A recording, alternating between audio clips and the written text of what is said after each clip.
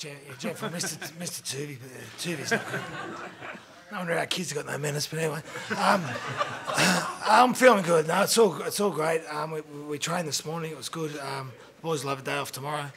So, yeah, look, I think they're all excited, and we're looking forward to Sunday. Will they just have a light session on Saturday? Yeah, it'll be a captain's run at some stage, yes. What's the chance of him playing? Yeah, look, he's in the mix, but it'd be highly unlikely. He's had 20 weeks off, major surgery, Achilles comeback, but he trained hard this week to try and prove himself. And again, we'll have to. He's in the mix, but it'd be a long shot.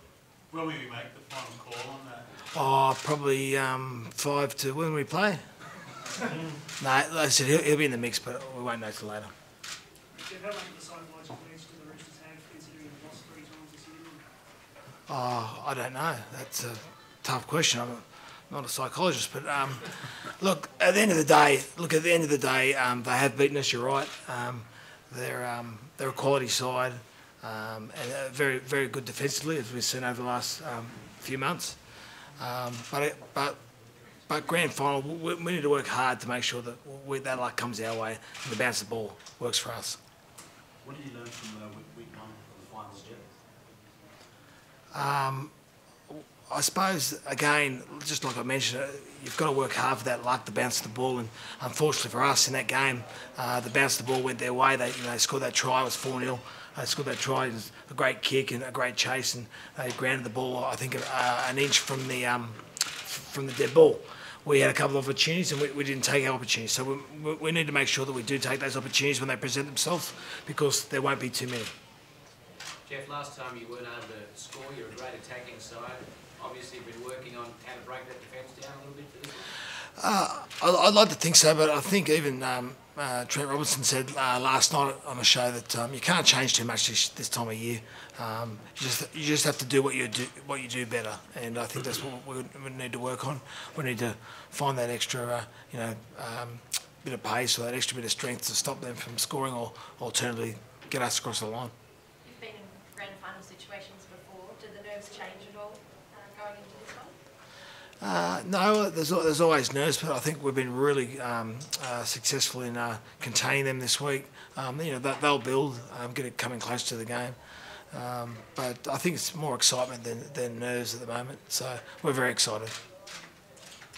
Jamie, the last time there was no Brett Stewart in your team. Is there a lot of pressure on him now to maybe be that person to break it down?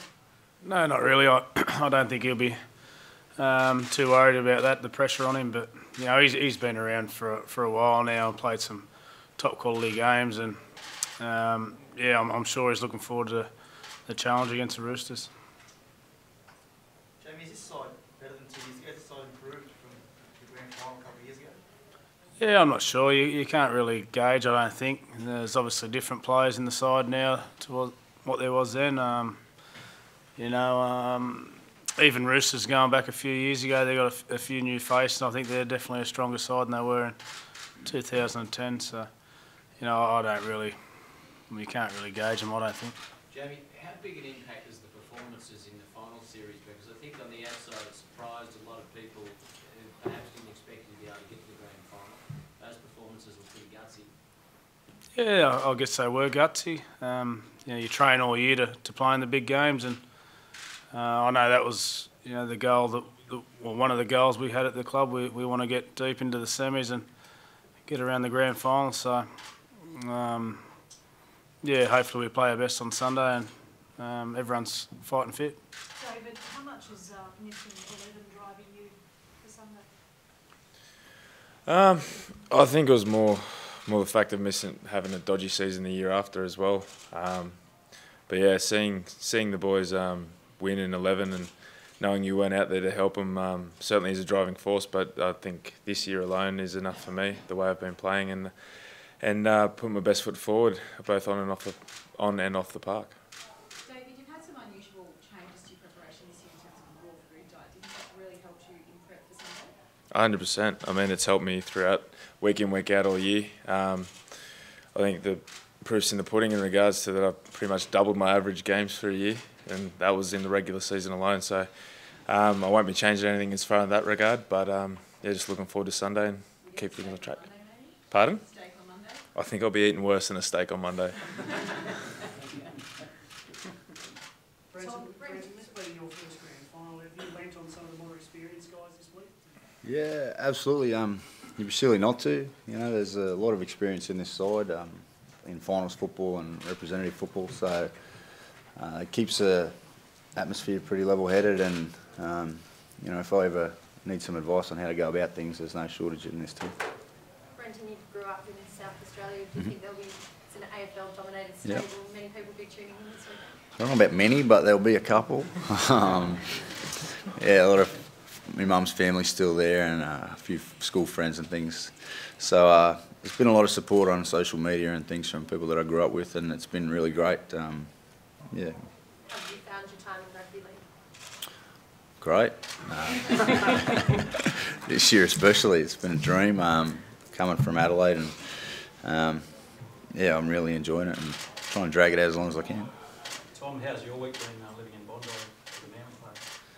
Yeah, it's been a bit different and then behind enemy lines, so to speak, but certainly been over here for every day with the boys and trying to enjoy it as much as I can. Have you sent a few text messages to the old teammates? Nah, trying to just stick to the teammates for now and let all that sort of stuff just look after itself and see what happens after the game. It's always an extra kick to play against your old side, let alone in the grand final. Tom, pretty special. Yeah, certainly.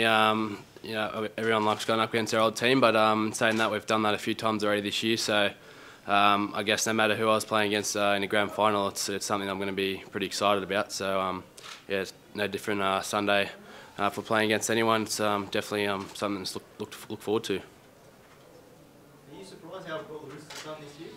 Has it surprised you? No. Jeff, are you expecting your boys to put a little bit on the play? Will that change the game? Won't change their game plan, I don't think so. Won't change ours. No, look, whoever they put up, we want to play the best team possible. So if they play, that'd be fantastic, and we'll deal with it. Jeff, you got any plans for yourself in the box, stay calm in this grand final? I doubt it. Look, as I said out there, I'd hate to try and mask the feelings and passion for the game and the players. So look, it'll be same old. Jamie, you were asked up on stage. I don't know if you ever got around to answering it, but what Jeff has brought to the team? Because we see him as the angry little man in the box, but yeah, no, I I've think heard people say he's a much more relaxed person. yeah, he is. I think sometimes the coaches come across like that, but certainly not the case. We all get on well here, and Jeff's feels like one of the boys, and I think it's great the way he shows his passion up there in the box. I think it's good for the game, and I think there's a few people out there laughing, so it can't be too bad. And, yeah, we certainly love it. Do you feel more people are cheering for Manly than usual? It's like people have jumped on board. For us? Yeah. Yeah, I don't know about that.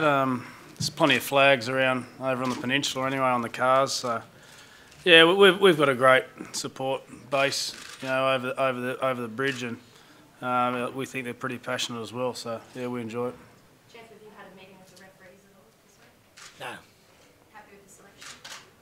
Oh, yeah. I'll let you know on Sunday after the game. James, there was no Kieran last time, second time you guys played, and then no Brett last time. So I think you confident the Roosters haven't seen the best that you guys put out there? Oh, I'm not sure about that. Obviously, we want our best players on the field, and we've still got a couple of injuries there. Jason King's been out for quite a while. Richie Faoso and maybe Joe Nulliver. So we've got a couple of guys who've missed some games over the years, but I'm not sure. The guys that will be there on the day will be pretty excited anyway. You have the choice between David Gower and James Heston, but you made on Patton's run. Oh, yeah, probably will be, yeah. Jamie, I'm wondering, like a few weeks ago when Jeff had a little bit to say about the referees after a game, the players sort of see that and go, the coach has really got our back here, or is it something that helps galvanise the team into someone? Yeah, I'm not sure. It's probably a little bit different from us being out there and playing, I suppose. I'll get a bit frustrated out there at times. It's probably not a good look, but Yeah, it's a tough job. It's a tough job what they do, and they can't get every call right. And yeah, it's got a bit of social media about it and all that after the game. But yeah, no, it's good that he's just wants the fair share of calls, I suppose. Jeff, just before they run out on grand final day, what happens? Do you give a big speech, or is it just walk around one-on-one? I could, but I couldn't guarantee they'll listen to me. But look, you don't. Things are done and dusted by the time the game, the 5-minute or the 2-minute bell goes. So they're prepared. We will be prepared, and we'll give it a fair shake.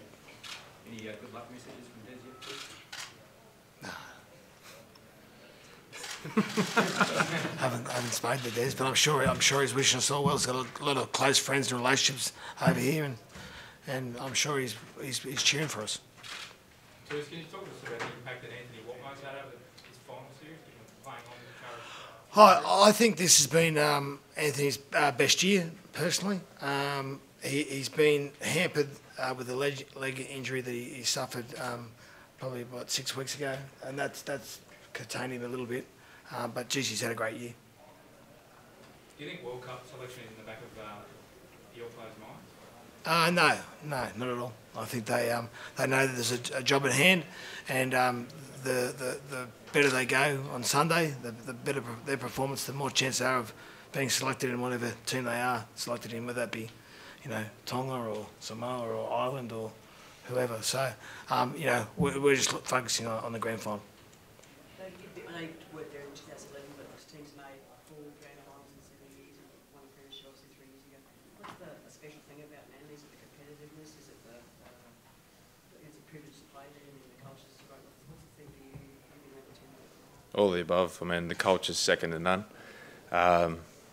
All the boys we've got a great tight knit group over there, and I think everyone's all on board with the determination and will to sort of strive to our best and play at our best. And we all know when we're not doing that, and we all push each other for that next level. The fact that most of the Manly team do have a premiership under their belt, does that give an edge at all? Yeah, no. I mean, I don't know how many of us had premiership experience under our belt in 08. Like, I know they lost the game, but like winning, knowing what it took to win, I don't know how many had that experience. So, I mean, it's a new team anyway, new team dynamic, and I think everyone will just be out there to give their best, and that's all we can ask for.